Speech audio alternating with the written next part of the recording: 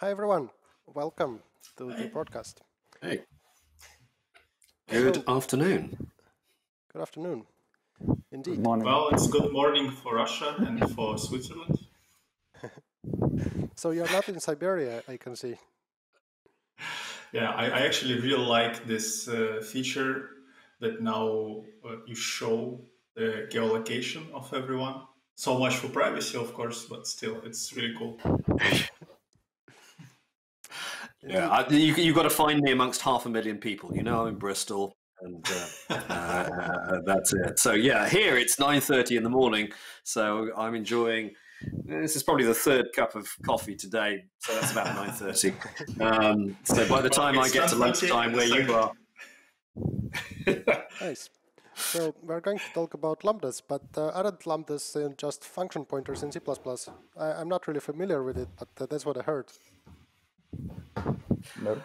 That's one way they are related to it as an idea, but there's a little bit more to it than that. And I think the idea of we can start with the idea that wouldn't it be nice if we could define functions that did not have names? In other words, something that I could simply pass. One of the strengths of C is the idea that I can pass functions as data. This is actually a very old idea in procedural programming languages and goes back to the 1960s. But it's one that C is kind of famous for, the idea I can just simply do that, have callbacks. But I don't always want to name a function. Sometimes I just want to be able to say, here is a block of code. I want you to pass that. But the other thing, one thing that C did miss, and therefore C++ missed, was the idea that a function, like a block, can see its outer scope, its surrounding scope. But you can't nest functions in C. In other words, they can't see other local variables. And so C++ offers us a different road into that. What about having objects that represent this kind of state? And it's building on these two ideas that gives us lambdas from C++ 11 onwards. The idea of basically saying, I want to pass a piece of code, and I want to treat it as if it were a function. That very much is the basis of how they're expressed in C++. And I can recommend the book from Ivan on functional programming in C++ with a wonderful explanation of what Lambda is. Cheers, mate. Thank you. Yeah. So today we're going to be taking a very different. Ivan will he's focused on all the practical good stuff. I'm going to focus on other stuff. I'm going to focus on the weird stuff. And honestly, where did lambdas come from? It also turns out they are not unique to functional programming. They are a procedural idea and an object-oriented idea. They are a foundational idea. But what are some of the crazy ideas that we get out of, that we can do with this? And the original lambda calculus. And what is interesting about C++ is that you can actually express many of the original lambda calculus ideas in C++, sorry which to interrupt you. You couldn't perhaps you also have some slides to share. I do indeed, and now is an excellent time for you guys to sit back and either enjoy a mid-morning coffee or lunch. I leave it to you. There's always a meal for whatever time of day there is. Breakfast, second breakfast, there's all of these options. So, okay, in fact, that idea of breakfast and second breakfast, counting is something we're going to do in this talk. So, let's kick off with the slides and have a bit of fun with lambdas. And I do genuinely want to emphasize here for people that we are doing, this is an intellectual exploration. It's intended to be fun and enjoyable. And you will learn a few things computer science-wise out of this, and perhaps some things that you didn't know that you could do in C++. It'll give you a different point of view. I'm not recommending that you necessarily take the code that I show and put it in your production code. I suspect your colleagues will not thank you for this. Okay, so Lambda, you keep using that letter. Now, that is a... if you've not seen it, that's a reference to the Princess Bride film from the late 1980s. And there are a whole load of memes associated with that. And let's just start. I mean, this is a very fine letter. Honestly, if I had to have a favorite letter in the Greek alphabet, this is probably one of my top 3 favorites. But these days, it is used in so many contexts that people, you sometimes have to clarify. For some people, it means AWS, even though AWS Lambda has absolutely nothing to do with Lambdas. For some people, this triggers the idea of the game, Half-Life. It's borrowed from physics. It's the decay constant, which is why it's borrowed into Half-Life. But hey, physicists, they like to recycle letters, so it also means wavelength. And there is also lambda calculus, and that is the one that we're interested in today. Now, a lot of programming languages have gotten incredibly excited about adding lambdas in recent years. C++ did it in 2011, Java did it in 2014, C# did it in 2002, 2003 with anonymous delegates, and then added another form. JavaScript has added them twice, but started off with them in the mid-1990s. Lisp kind of has the claim to fame here. It actually, the first working implementation of Lisp was 1960. But so basically all the programming languages that people are getting excited about are catching up with what Lisp was doing 60 years ago. But actually, where does this come from? It comes from outside programming. It comes from Alonzo Church. Back in 1932, he introduced lambda calculus. This was a paper that I struggled to get my hands on. It's not widely easily found on the internet, and Eduardo Simões managed to dig this out for me on a previous talk where I mentioned that I couldn't find this paper.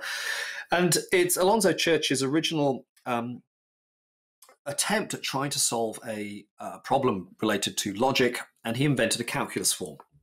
It actually turns out there were some flaws in that paper, but this does take us back to 1932. Lambdas are old. But there are some interesting philosophical observations that kind of set the scene. He makes an observation: we do not attach any character of uniqueness or absolute truth to any particular system of logic. He's saying here that he doesn't think that logic is foundational to the universe. He doesn't say, he's not saying that, yeah, just because we've got this calculus does not mean there's anything deeper. It is, as he says, the entities of formal logic are abstractions. They are invented. Their use in describing and systematizing facts of experience of observation, and their properties, determined by intended use, depend for their exact character on the arbitrary choice of the inventor. In other words, this is very much the view. There are different schools of thought that mathematics is discovered or mathematics is invented. Church is definitely coming down on the idea that it's invented, and he doesn't say there's anything deeper about this. But he does highlight some things that he then went on to demonstrate in his 1936 paper, which is actually where this really started getting going: an unsolvable problem of elementary number theory. Now, you've got to understand the context here. In the 1930s, what was happening from the 1920s and 1930s is that all of the old certainties of mathematics and physics were slowly crumbling. So at the end of the 19th century, it was widely believed that mathematics could be demonstrated to be complete and logical and consistent and self-contained, and that this would also apply to physics and all these other things. Einstein's relativity doesn't really have any bearing on this, but quantum mechanics in the 1920s started messing things up. People said, wait a minute, there's things that we can't know. And then we started discovering that it was not as good as we thought. Because in 1911, seemingly according to the goal, Bertrand Russell, the philosopher Bertrand Russell, and Alfred North Whitehead published Principia Mathematica with the goal of providing a solid foundation for all of mathematics. This was a proof that mathematics was complete and self-contained and consistent, and that fitted the idea that we had, that we were almost at the end of having to know everything, that everything was going to be complete. And then things started happening, both in physics and in mathematics. In 1931, Kurt Gödel's incompleteness theorem shattered the dream, showing that for any consistent axiomatic system, there will always be theorems that cannot be proven within the system. And this is the context that Alonzo Church was living in. And this is what his papers were exploring. There are also some interesting observations here. This is from a piece by Adrian Collier earlier this year, where he applies this to understanding the fairness of machine learning systems. He says, one premise of many models of fairness in machine learning is that you can measure or prove the fairness of a machine learning model from within the system that you have built. So from properties of the model itself and the data it is trained on. However, what we see is that Gödel already got there, years ahead of us. To show that a machine learning model is fair, you need information from outside of the system. So we ended up with this observation that was made in Douglas Adams's Hitchhiker's Guide to the Galaxy by philosophers. We demand rigidly defined areas of doubt and uncertainty. That is what Alonzo Church basically created Lambda calculus to do. He didn't create it so that we can have fun with programming languages. He created it as a simple calculus that allowed him to demonstrate certain things related to incompleteness. Now, Lisp is, as I said, the first language where we pay attention to this, where it got introduced. And so Lisp was designed in the late 1950s, but the first working implementation was 1960. So I tend to consider it a language of the 1960s. It was kind of vaporware in the 1950s. I also happen to quite like old books. This is my copy of the Lisp Programmer's Manual from the early 1960s. But what we see is, as I said before, we see it's all over loads of programming languages. And the observations I was making just before this session in conversation, you can see here on a page about Ruby. So I was digging around a few months ago for quotes that I could use concerning Lambdas for presentations. And what I thought was interesting was this characterization of what is a Lambda. Despite the fancy name, apparently using a word that describes a letter in another language is fancy, but despite the fancy name, a Lambda is just a function, but peculiarly without a name. Now, this actually allows us to address one of the big issues. Phil Carlton's famous quote, "There are only two hard things in computer science, cache invalidation and naming things." Well, if Lambdas don't have names, we've solved one of them. And because we are talking about Lambda calculus and we talk about mathematics, there are no side effects. So if there are no side effects, then there's no concept of caching, there's no state, and therefore we have solved all of the problems of computer science, and we haven't even finished Friday, so we're doing very well. But let's go back to Church's paper. Let's understand, how did he define this stuff? And he said, right, we select a particular list of symbols, open curly, close curly, open paren, close paren, Lambda, and open and close square brackets. Hey, apart from Lambda, these are all very familiar to the C++ program. So, we're on familiar territory. And then he says this lovely thing, an innumerably infinite set of symbols, A, B, C, ... to be called variables. Okay. So just as a clarification, people are often confused by this idea of variables, particularly in functional programming languages, which don't support assignment.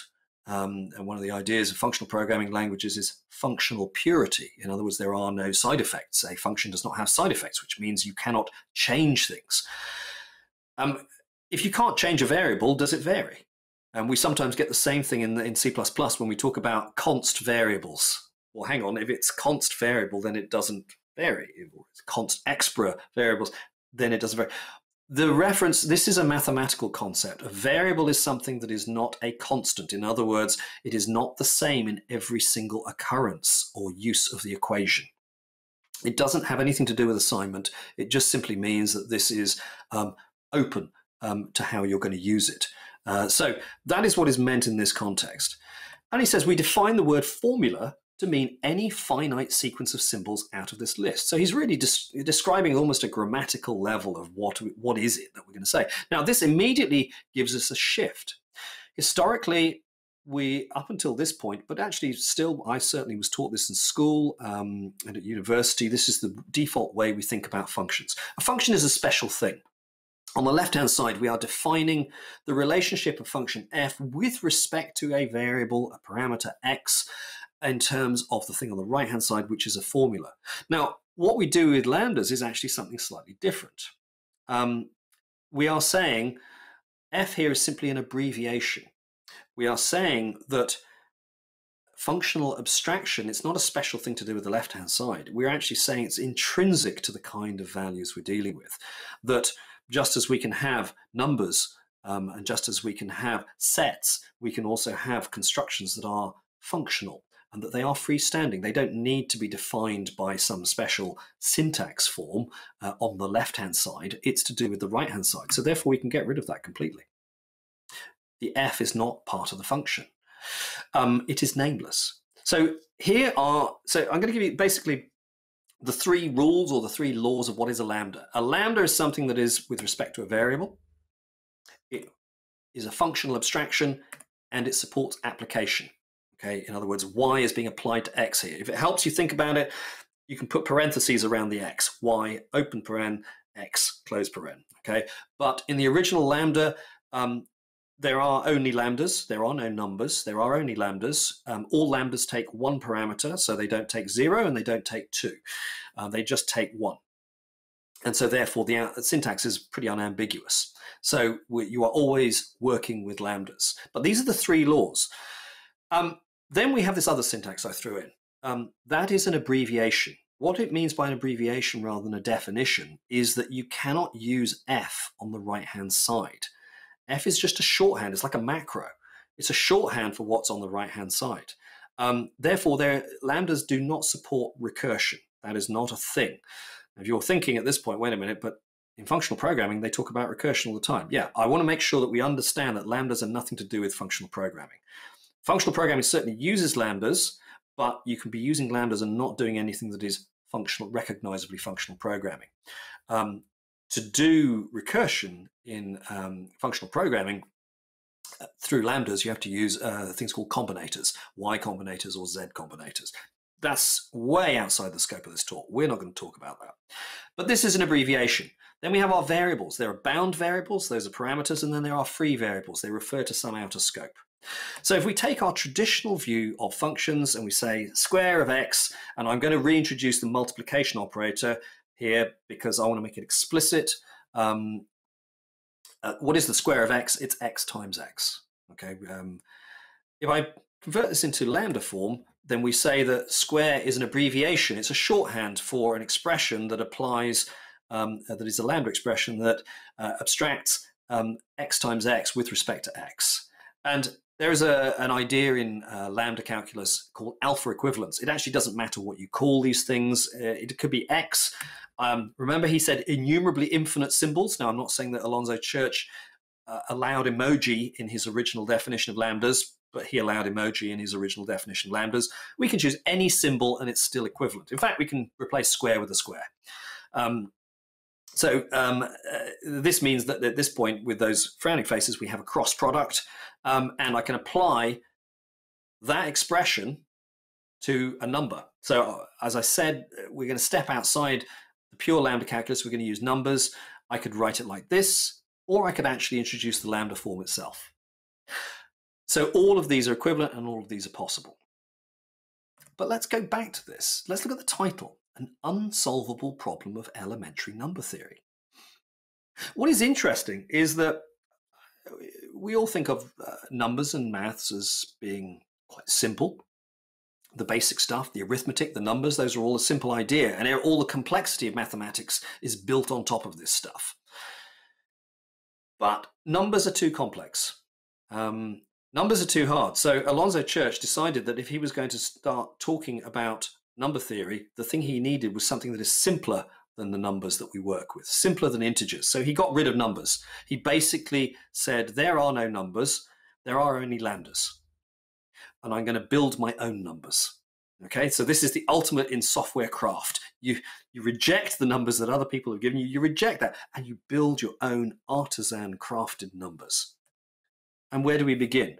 Well, we're going to begin at 0. Interestingly enough, Church's paper doesn't begin at 0. He actually starts at 1. But we're going to begin at 0, and we are going to define 0 is a shorthand. It's an abbreviation for this expression. Lambda of f applied with respect to lambda of x, which yields x. That doesn't seem at all obvious. Then with 1, we're going to actually use f. So for 0, we didn't use f. For 1, we're going to use f. It's still not clear what's going on, but now it's beginning possibly to become a little clearer. Because in 2, we apply f to f of x. In other words, we use f twice, and 3 we use f 3 times. You see the pattern here. We are describing numbers in terms of application of function. In other words, we're not saying what a number is, we're just saying a number is a doing thing, a number is a process, it's an application of. Now, in the original paper, there is an accommodation. I remember I just said a few minutes ago that in the original Lambda calculus, Lambdas take one argument. Because it's so common that you want to apply something, there's a special syntax, and that gives us a much more familiar idea. Oh, this is a lambda with respect to two parameters, f and x. So we'll use this shorthand here. And there's actually another way of writing these applications, f of x. We could write it like that, or even like this. We can count the numbers and the ways. So there's a very profound and very deep idea here. We are not describing 0, 1, 2, 3, 4, 5, 6, 7 as Platonic entities, things that exist out in the universe. We are describing them as things that happen. We're describing fiveness or threeness. Threeness is doing something 3 times. Whatever that something is, it's f. It's doing something, f, to something else, x, 3 times. That is what 3 is. It is the threeness of this. If we take the next number off the screen, 7, then actually there's an interesting idea here. We are effectively describing numbers as objects that do things. This idea can be taken to a logical extreme in the language Smalltalk, one of the original object-oriented languages, which had a very heavy influence on Ruby. Given that I quoted a Ruby piece earlier, let's actually look at what Ruby does with this. You can actually send a method request to the number 7. In the C++ world, we've got used to thinking of fundamental types as being these fundamental types. They are bit representations, they are numbers, and numbers don't do things, they just are things. You do things to numbers. Here, we're actually saying that 7 encapsulates the idea of repeating something 7 times, and I can give it a block of code, which is in fact basically a lambda. I'm going to pass in something that will be applied 7 times, and when I run this piece of code, it does this. So that's quite neat. Now, let's look at this from another point of view. We're going to dig into the foundations of mathematics here.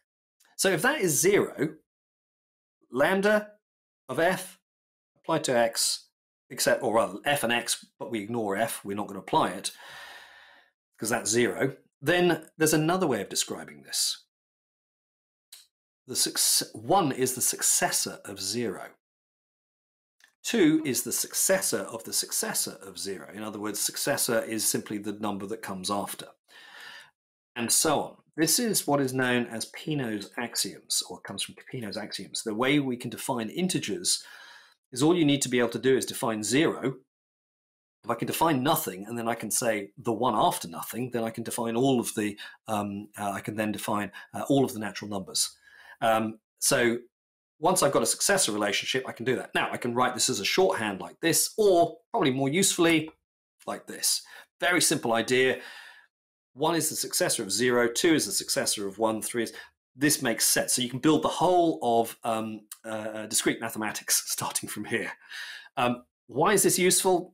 At the moment, not yet, but we'll come back to it. But I will leave you with this idea that here is what the successor relationship looks like if I describe it in lambda calculus. Okay, so let's get back to this idea, and let's get to some C++ here. You may have heard of lambdas before, perhaps you've used them in other languages. So yeah, C++ 11 incorporated lambdas, and here in C++ 20, we now live in an auto, you can pretty much write most things without explicit types. We can auto-only everything. So given that the original lambda calculus was untyped, I'm going to kind of follow that here, and I'm going to find that equivalent of square. So this is how I would conventionally describe the square function in its general form, auto square. So this looks like a conventional function. I'm defining a name and then defining what that name means. And I can also refer to that name, should I wish to. I can recursively call square. We don't need to do that here. What does this look like from a lambda point of view? Actually, it's a very simple shift. Okay, from a lambda point of view, I'm saying, right, I have an expression that happens to be a functional abstraction, and I am assigning it to a variable. It can be passed around and treated as data. I can apply it to the number 7 like a function. I can also substitute, because it's an abbreviation, that very expression and apply it straight in here, or shorthand it down to this. Now, this one is also from the Ruby tutorial. I thought, whoa, anonymous little functional spies sneaking into the rest of your code. I'm not sure we need any more spies in our code. We have enough issues with spyware and questions of what social media platforms are doing to the world and its politics. So I don't think we need more of that. But people often associate Lambdas very, very strongly with functional programming. But as I said before, they're not necessarily intrinsic to, they describe functional programming very well. And they were introduced with Lisp into the programming world, but that's not actually how many people thought about them, and it's not unique and central to functional programming. In fact, Excel, so Simon Peyton-Jones, who's often associated with Haskell, a very functional language indeed, as often makes the observation that Excel is the world's most popular functional language. It's data flow oriented, expression oriented. It lacks any side effects until you do VBA. It's very profound, but there is no concept of being able to define a lambda within that frame. But it is pure functions and immutable state. But let's go back to Lisp. Let's see how it applies this kind of thinking. This is how I would describe a lambda in Lisp. Very clear. Lambda of x, it uses a prefix notation for multiplication or for any operation. The thing of interest is on the left-hand side, and then the operation is the rest. It's a very uniform syntax. It's a very elegant syntax. But this is defining a function that does something, or rather it's defining a functional expression, and then I can apply it, just like this.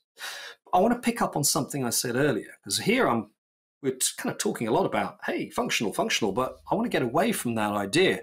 It is important in the functional world, but it's also very central to the procedural world, but it is an aspect of procedural programming that people often forgot. And in C, what that got stripped down to was the idea of function pointers. And it's only when C++ added objects and function call operator overloading that people started going, oh, well, maybe here's a crazy idea, but they thought of it in terms of objects at that point. But I want to go back to the 1960s, Algol 68, which algorithmic language, very procedural language, a very elegant language. It's probably one of the most influential languages you've either never heard of or never used. As a C++ programmer, clearly this has a huge influence because Algol introduced various words like int. Up until this point, everybody called them integer. Bool, void, struct, union. All of these keywords, these actually all come from Algol. Algol uniquely abbreviated these. But let's have a look at square. I've got to be very specific about the types. Algol doesn't have any kind of like type genericity at all. But what you're looking at is the equivalent of the Lambda expression for integers. It takes an int, x, and it returns an int, and it is defined as x times x. And I can assign it to a variable. So this is what you could do in the late 60s. What happened? We had it all. So you can pass it around because this is a procedural concept, because you can pass so let's be very clear, lambdas in C++ are not really a functional concept because you can do side effects in them. Lambdas are side effect free. But Algol is a procedural language, as indeed is C, and therefore its backbone for C++ is procedural and imperative. Now, we might encourage people to not do that. Functional programming has a lot of benefits.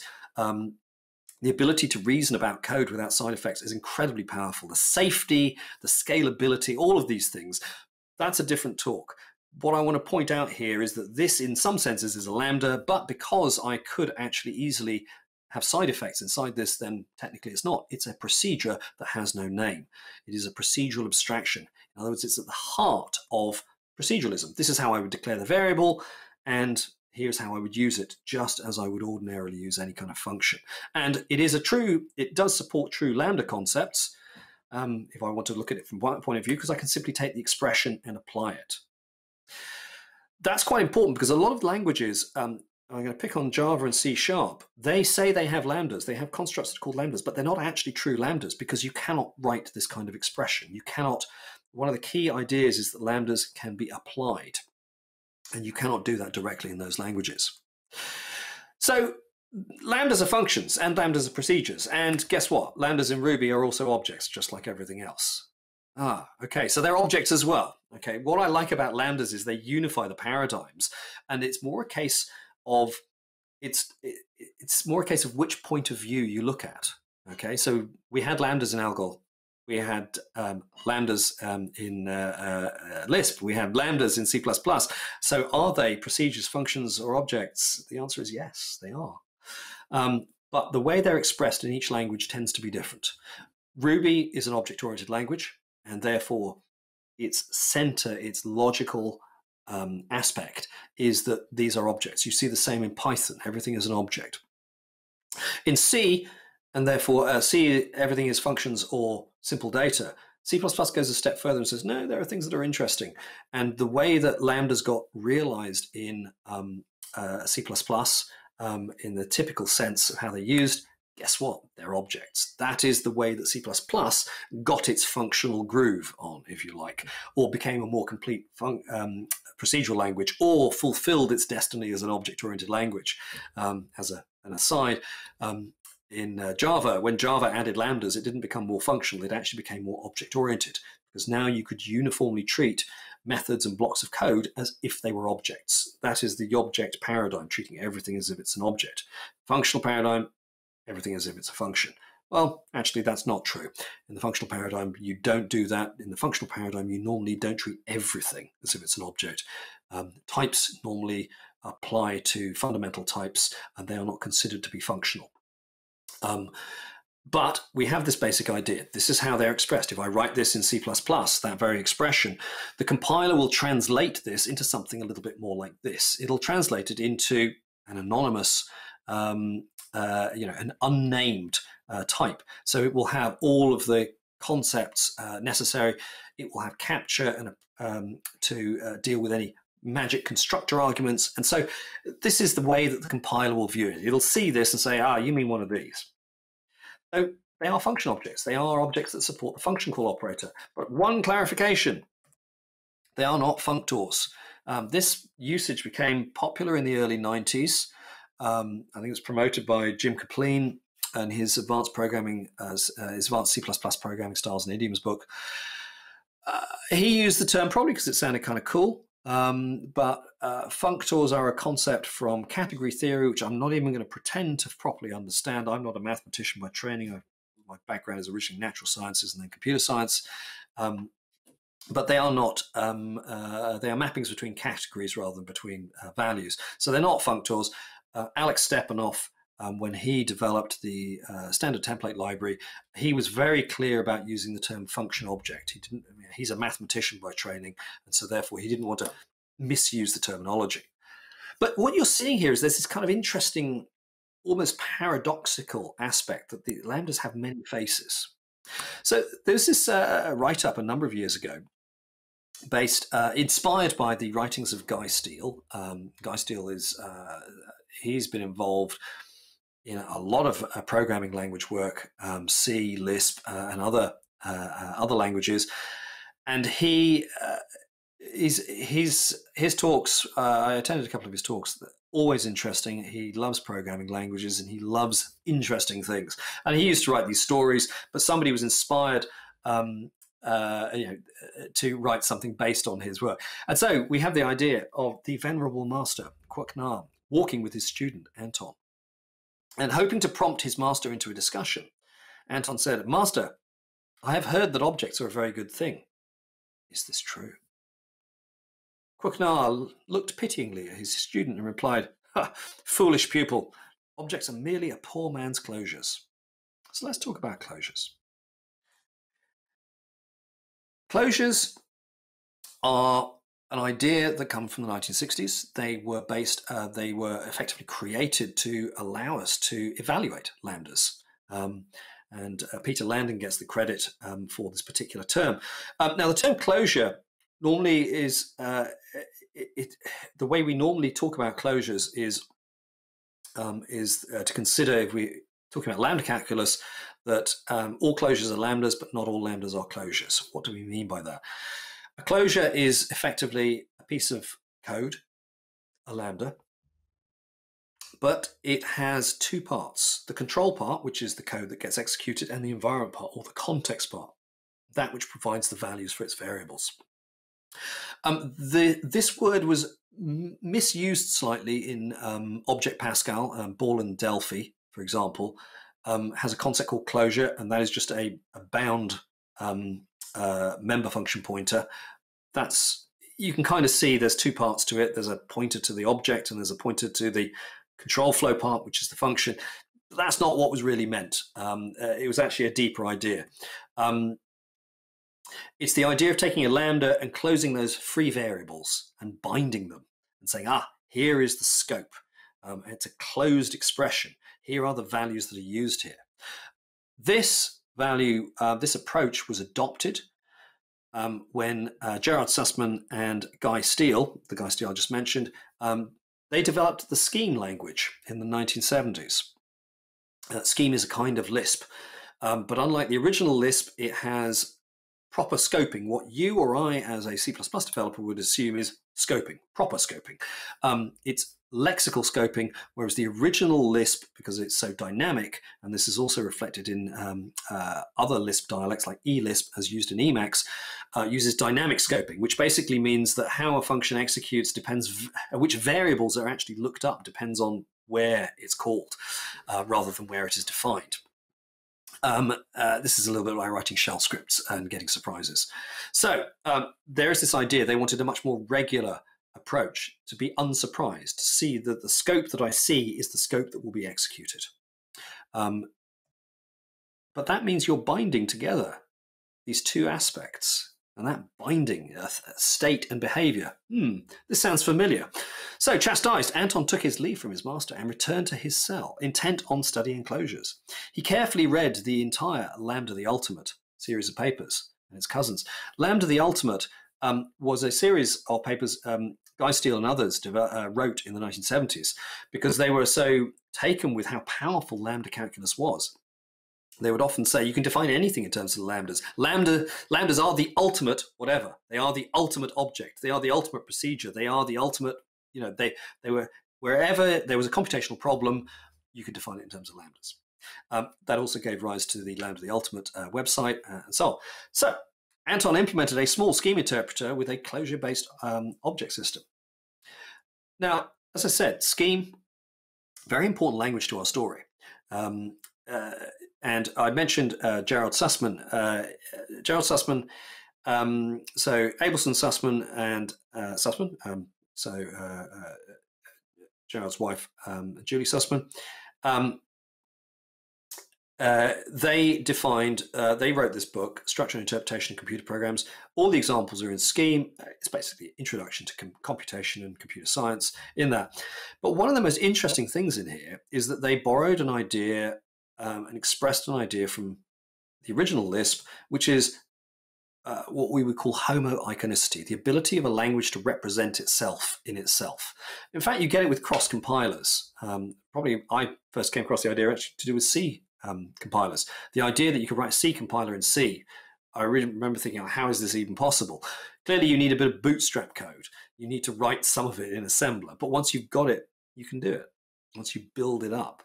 And so in their book, they define a simple scheme interpreter in Scheme. And it looks like this. This is the heart of it, eval, to evaluate an expression with respect to an environment. And we can see cond, that's basically a kind of a cascading if-else-if statement.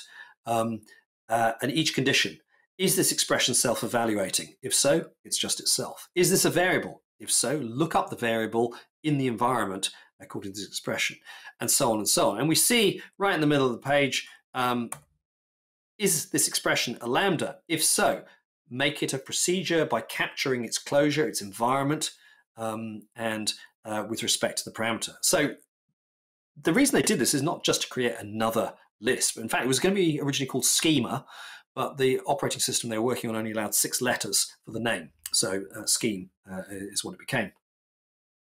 But it followed in a tradition in the AI community at the time, which tended to use Lisp, of creating Lisp dialects to solve or look at certain problems. And the naming was mapper, planner. These are two other examples. Schema was going to be the name, but they decided to shorten it to that. But what they were specifically exploring was not what we would think of in terms of AI. They were very specifically exploring an idea Carl Hewitt had introduced in 1973, the idea of actors. This work developed out of an initial attempt to understand the actorness of actors. The interpreter attempted to intermix the use of actors and Lisp Lambda expressions in a clean manner. So Lambda expressions, and then they coined the idea of alpha expressions for actors. But when they built it, when they wrote it, they said when it was completed, we discovered that the actors and the Lambda expressions were identical in implementation. So this, I'm reconstructing history here. This is not actually the code that they did, but as I'm familiar with the story, basically they took this, they added something for the alpha expressions, and when you look at them side by side, it's like, oh my goodness, these are the same concept. This is also, by the way, a reminder, keep your code kind of clean and light. If your code is so large that you cannot see these opportunities of duplication, when things are duplicated, sometimes they are duplicated because somebody copy and paste them, but sometimes they are duplicated by coincidence. They have no meaning to one another. Sometimes the coincidence is deep and they do have meaning. It means in this sense that objects, the kinds of objects represented by actors, they are objects. They capture state and behavior, and they are the same as closure-based lambdas. So on his next walk with Quicknar, Anton attempted to impress his master by saying, "Master, I have diligently studied the matter and now understand that objects are truly a poor man's closures."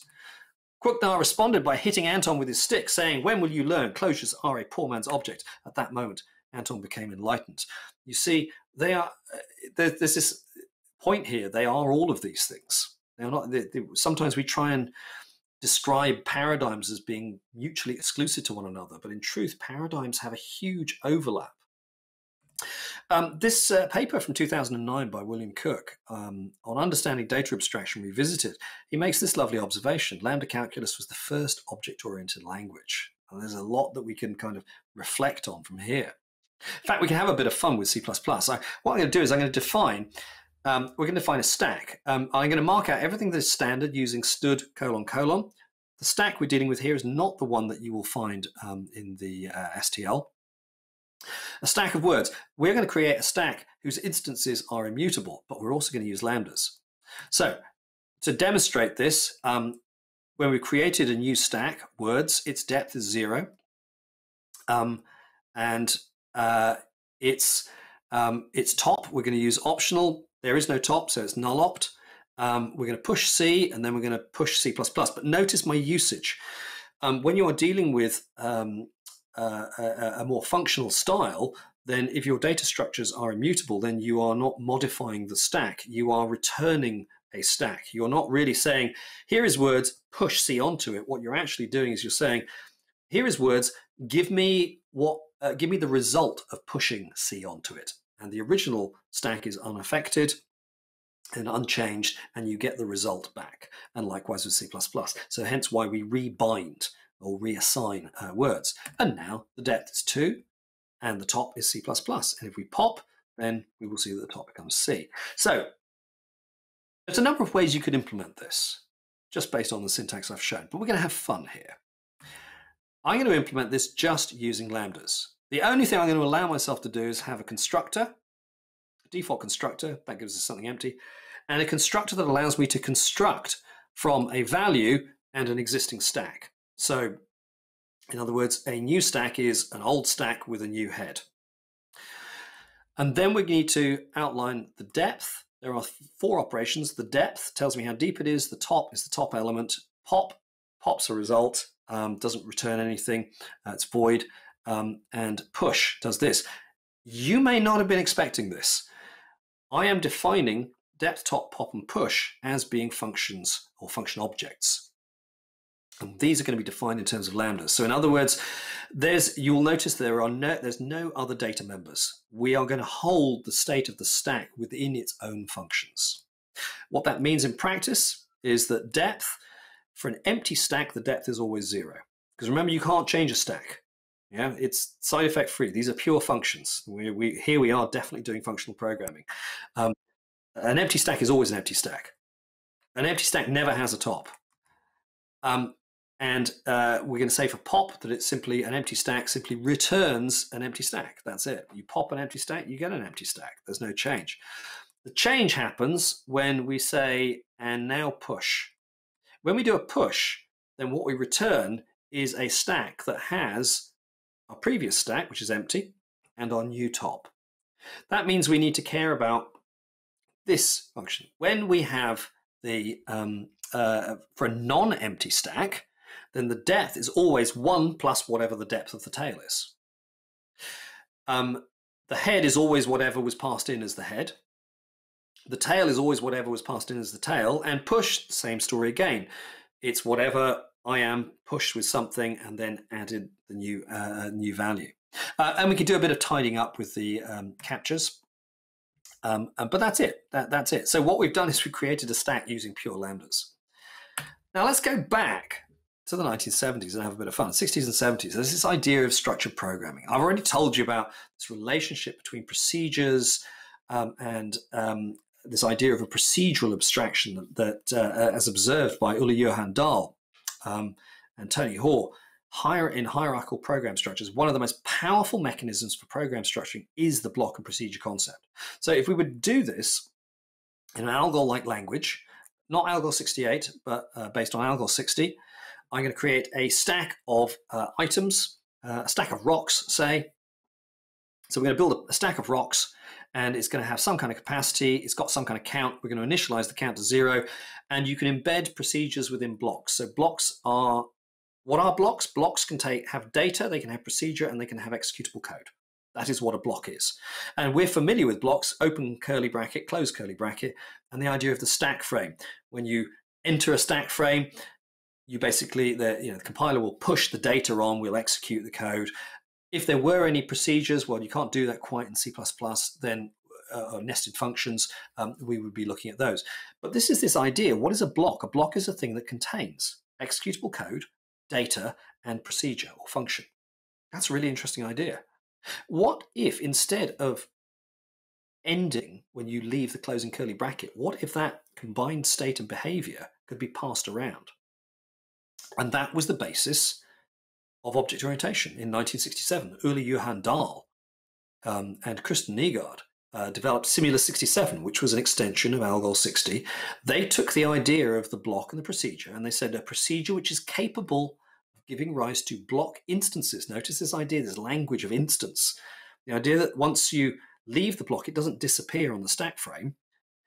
It will be known as a class, and the instances will be known as objects of that class. In other words, you get to pass that around. That is where the whole idea of object orientation came from. And take that code, all you need to do is just add this, and suddenly, boom, you've just invented object-oriented programming. Now, it's a notational distinction here, and we've got used to seeing the word class. And in fact, as C++ developers, all of that history is erased from the language C++. It doesn't allow you to treat blocks uniformly. You have to use the class keyword or struct.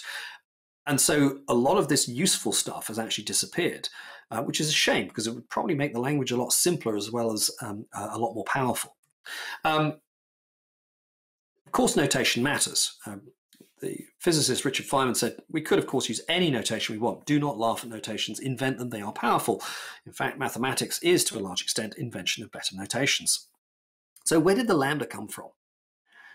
Alonzo Church used this, and when we're applying it to something, there's a couple of different stories. The one I prefer most, Alonzo Church asked at different times about why did you choose the symbol lambda? One story, later in his life, he said, oh, it just looked nice.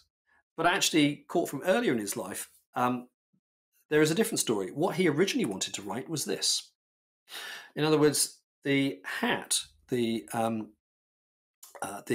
circumflex, was the idea of functional abstraction. This is a mark I will put above something to demonstrate functional abstraction with respect to this variable. Now, Alonzo Church is American, and you might be able to find a lot of printers in the 1930s that could print this in France. But in America, they said, yeah, you know what, could you choose a different symbol? So this was one of the initial candidates, move the hat. It's like, oh, wait a minute, that looks a lot like this letter, which is why we ended up with this.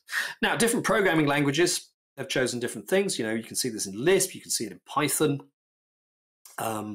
Haskell goes minimal, \. JavaScript in its original form goes maximal, function. Clojure, a Lisp-based JVM language, Lisp-inspired JVM language, a very functional language, uses FN. What I find interesting is that technically there's nothing in Clojure that is called a Lambda. Lambdas are not mentioned in Clojure. These are called anonymous functions, which I think is ironic because the logo for Clojure is actually using a Lambda, but the language doesn't have a thing called a Lambda. So there's an irony there, and I don't know if that is intentional or not. We see these shorthand forms. So JavaScript introduced arrow functions. This is the form that was used in C#. We see it in Scala as well. Java and others have used the lighter arrow. In C++, we ended up with this, which gives rise to some great syntactic fun. You can write the following.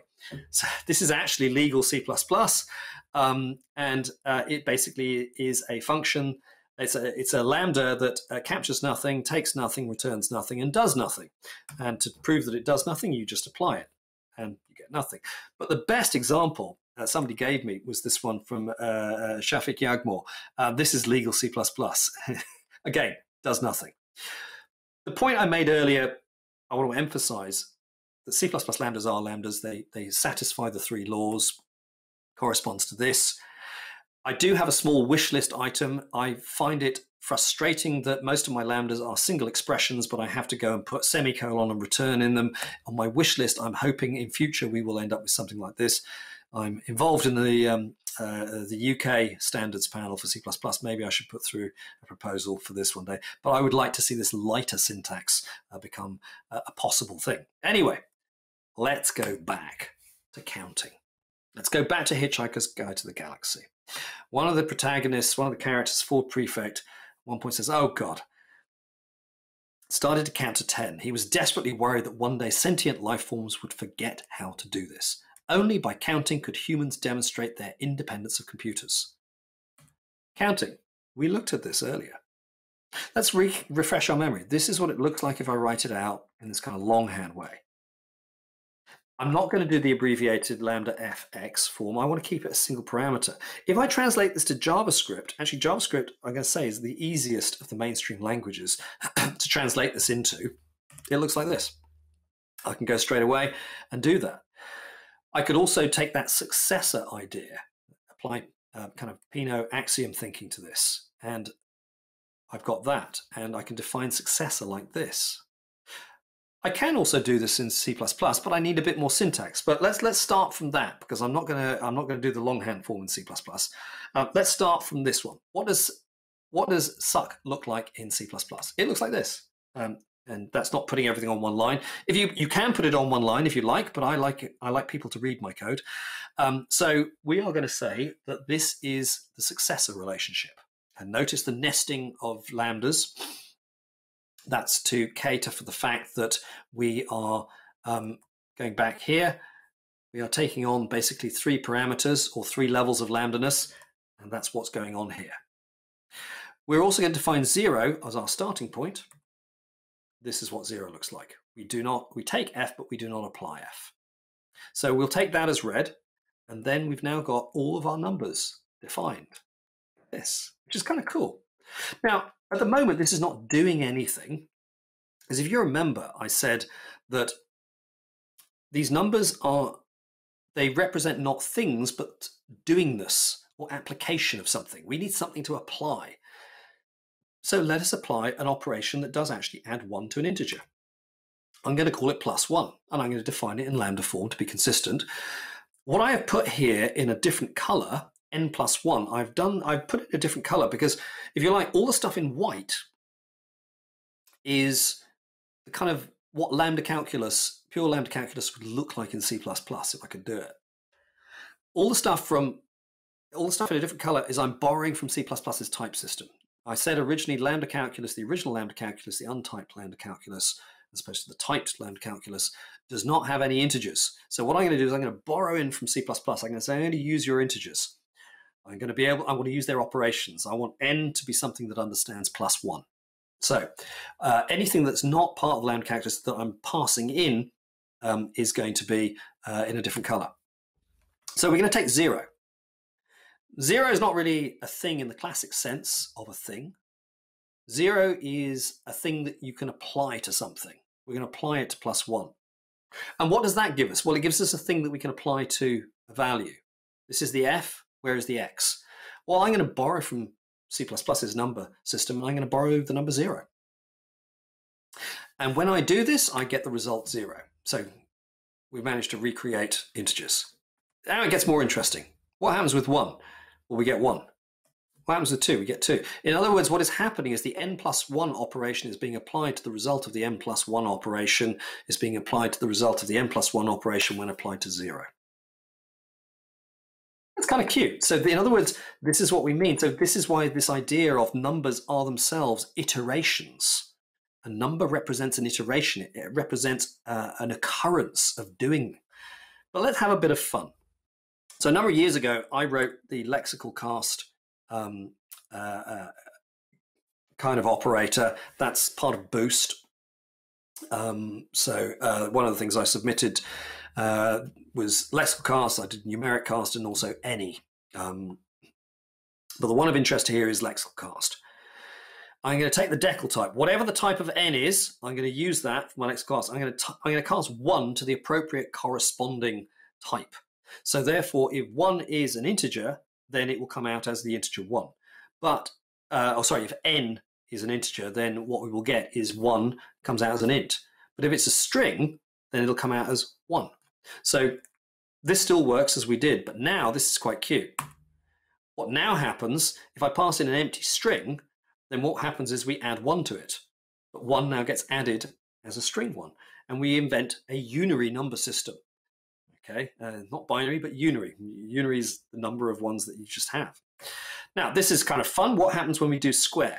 Let's go back to square. Can we express square? Well, yes, square in Lambda calculus is just the 2ness of m. What does that mean? It means I'm going to apply a number to itself. That makes sense, doesn't it? Square, 7 times 7.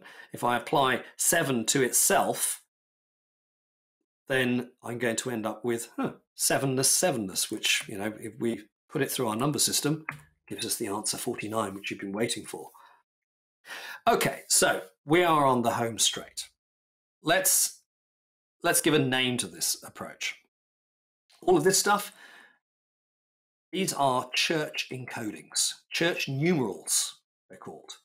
But church encodings can be applied to other things. They can also be applied to logic. Here is the man that gave us the concept of the Boolean, George Boole. And the book that he wrote, often called The Laws of Thought, but in the 19th century he wrote this when he formalized proposition calculus, an investigation of the laws of thought on which are founded the mathematical theories of logic and probabilities. Whew, exhausting. Turns out we can do church encodings for Booleans as well. Truth is in short supply these days. So here's what it looks like. True and false. What are these?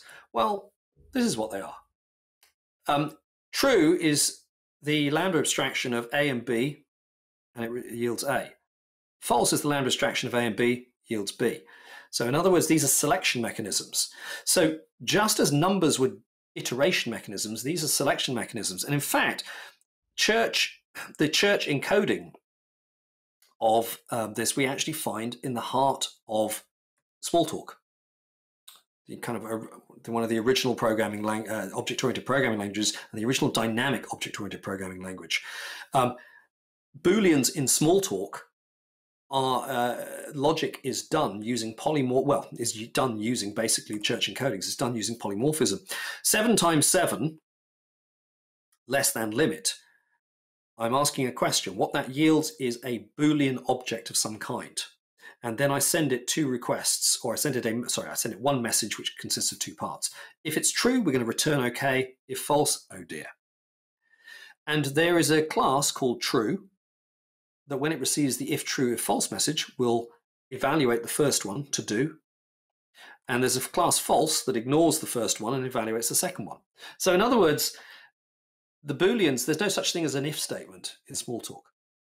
What you're doing is you are giving two blocks to a Boolean object, and it will evaluate the right one. It will select the right one. So this is polymorphism. It's church numerals. Is it functional programming? Maybe it is. Maybe it isn't. It's a point of view. So this is what false looks like. But I want to refer to something I talked about earlier in the talk. Alpha equivalence. I could replace A and B with anything. I could also replace it with this, which basically means that false is indeed 0. You knew it all along. We knew it all along. Okay. In church numerals or church encodings, it turns out that false and 0 are equivalent concept, just as they are in C. But we can go further than this, and we can have a bit of fun here. This is the kind of fun we're going to end the talk with. We could define pair. A pair is an encoding of two functions with respect to a function that applies them. And then I can take a pair and I can apply another set of lambdas to get the first result or the second. I can recognize that what's on the right-hand side we've already seen. We've just invented pairs, but pairs, the second one can hold any value. It turns out that I can create lists. A pair can hold a pair, can hold a pair, can hold a pair, which gives us the constructs that are primitive to Lisp. In Lisp, you can construct something. When you construct a list, it is effectively cons. It is a construction of the head and the tail, the first part and the second part. Car reads the first part, and CUDA yields the second part. These are queries for first and second. You need a way of terminating your list. It can't go on forever, so we will use false, which is nil. We've just reinvented Lisp. We can take this, we can also relabel it. We've just gone and reinvented, as it were, our stack. These are all kind of equivalent ideas. So this is kind of a bit of fun, but this brings us to the end. And what we see is this deeper idea. This nice quote from Andrew Koenig, who used to be on the C++ standards committee, and he was a work colleague of Bjarne Stroustrup. He said this in the early 1990s. People who brook no compromise in programming languages should program in Lambda calculus or machine language. And I'm going to say, do it in Lambda calculus, because machine language is based on ones and zeros, and we have seen how we can invent our own ones and zeros. So Lambda calculus is the more fundamental truth of the universe. Thank you very much. So I guess we're good for questions now.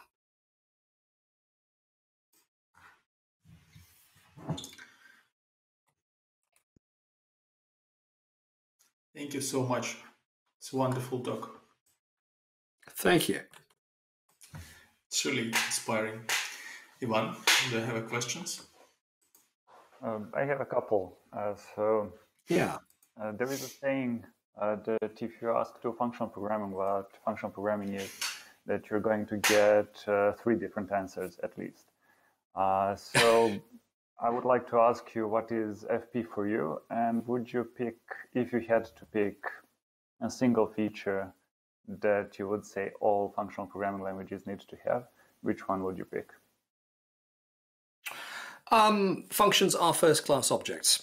That's, for me, the key idea. If functions are first-class objects, doesn't matter if they're named or unnamed. If they are first-class objects, then that means they are fundamental to the type system. They are fundamental to how we define the world, how we think about them. They are fundamental in being able to be passed around, and they become our units of composition, and it's that composability. So I'd say that for me, it's to do with the functions. Secondary is, can I do anonymous functions? In other words, lambdas. But firstly, they have functions, and functions are the center of the universe. They can also have data abstraction. I don't need to worry about immutability, because if I'm talking about mathematical functions, then you get immutability for free. So basically, it's the idea of the functions are, conventional function flow is the most important idea, and functions are first-class concepts. That, for me, is functional programming, as distinct from the other things that often people associate with functional programming. Many people associate things to do with type systems. Nope, that's not part of functional programming. It's common with, but it's not necessary to. Immutable state, actually, You get, as I said, you get that for free. I can do immutable state in non-functional languages, but functions are called, it's called functional programming for a reason. It's to do with functions. So for me, that is the starting point, and other things flow or get drawn into that. I would say that's how I think about it. I guess when you say that functions are first class, you also mean that unlike, let's say, an average Joe from the street would consider a higher order function a function. And I'm assuming that you also implied that if something is a function first language, then it needs to support higher order functions as well. Yes, yeah. So you're correct in reading that in. It's the idea. Functions are truly first class because they can be used higher order. They can be used to be passed around. They are not. Functions are not merely a skeleton that you add data to. Functions themselves are part of that data set, if you like. So yeah. Okay, that's a correct answer. I win. Brilliant. Okay, I'm going to go for my fourth coffee of the day in that case. We will send you the duck. Okay. Excellent. So next question. Do you want another, Sergey? I have a question, talk related in a way. You mentioned that this talk is not for production code usage. So I'm really wondering of your motivation. So I really enjoyed this talk. I've seen it before, and it was wonderful to see it again. So what I'm always interested in your motivation. I have my motivation to listen, and it's really interesting for me. And I had my brain always clicks, and I actually hear it makes some noises when I try to comprehend stuff. But it's really interesting to understand your motivation. So why? What's moving you to do this kind of talks? Okay, yeah, that's a really good question, because I give a variety of different talks at different times, and in each one there is a different driver. Sometimes I'm trying to work out how to solve a problem, and sometimes it's a problem that I've seen one of my clients has, and it's very practical, and I'm trying to really understand, okay, what's the best way to test this, to express this, what is the cleanest design, all this kind of stuff. But sometimes what I'm trying to do is understand something bigger, something. So in this talk, I guess there's a few things that I think are interesting. I am motivated to understand the history. I think we're not very good at history in software development. We don't have a very long history, but we're also not very good at it. We should be better at it, given how short it is. I am interested in where these ideas don't just pop into existence overnight. Lambdas weren't invented suddenly overnight. They had been around for a long time before, and they have gone through, they've been used in different ways, they've been applied in different languages. And I was really interested in this. What is the story behind it? I know where we are now, but what is the story that led? And if I understand the history, that sometimes tells me some of the things that we are missing now, or some of the insights. It's just like, now that makes you start understanding. You say that makes more sense. It means that we can pick up things that we forgot. We can understand the motivations of other people who came before us, and we go, okay. But it also makes the idea more complete. And I think one of the biggest problems anybody has with either programming language features or code bases is to understand often, how does this work? Why is this here? And that question of why is it here is often incompletely answered. And the idea here is, well, let's really go and find out what were Lambdas for, and how have they impacted history. But the minute you start looking at history, you have to look at all the other languages. And what I find is really interesting is when you do that, you don't just see an explosion of ideas, you see convergence. It's the idea that all of these things are tied together in a much more profound level. It's like a root system of a forest. At the top level, above the surface, you just see distinct trees. But if you go beneath the surface, you realize they are all interconnected. And for me, I think programming languages are really interesting because each one tries to say something. Either it tries to say something different, or it tries to express the world from a different point of view. It basically says, Okay, C++'s premise is I need a systems programming language that my colleagues can understand. So this is Bjarne's kind of story. He's working at AT&T. We're doing systems programming stuff at AT&T. He's thinking we're using this language called C. But I learned some really interesting ideas when I looked at Algol and when I looked at Simula that I think that I want to bring into this because I think it will extend our thinking. So in other words, a programming language is a way of thinking. And that's what I think is exciting, is because when you start looking back at the history and then also the other languages, they each give you these different bits of thinking. And some of those thinking makes you think deeper. So as I say, nothing in this talk is really directly practical for your work, but the thinking, the insights you have, the ability to take an idea, or what I think is more interesting, sometimes you see things as two separate ideas. And in my talk, sometimes you realize, these are not two separate ideas. These are two sides of one idea. I now understand this one idea is much deeper, and it allows you to think more deeply when it comes to design and code. You start looking at problems. You go, wait a minute, if I take this problem and I turn it around, I have a solution. I have a way of going forward. And that, I think, is also helpful when somebody presents you with new techniques or new paradigms. So it's a learning exercise. I do this talk so I can understand, because to do this, I can't just have the thoughts in my head. I have to work out how I'm going to say them. So it forces me into that. But hopefully somebody else is going to see something that they didn't see before. And that when they come to learn something new, maybe it's a new API, maybe it's a new programming language, maybe it's a new architecture, they look at it and they suddenly go, and now I see it differently and I understand that. So if you're migrating to functional programming, suddenly something becomes easier because you realize there's a unification of ideas. So that's my motivation. It's very much it's a knowledge-based one. I'm really interested in the broader idea rather than just how do I do this particular C++ project or system. It's how do I think in this stuff and get better at thinking in design and code. Thanks a great deal.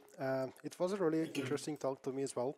I now realize that I did not really introduce you correctly, because I said it was not going to be a deep dive, but well, it most definitely was. And just like you mentioned, the way you connected all those things together, even with Douglas Adams, with all those works from for many years ago, it made it click in my head. And indeed, like you said, some things now actually look easier.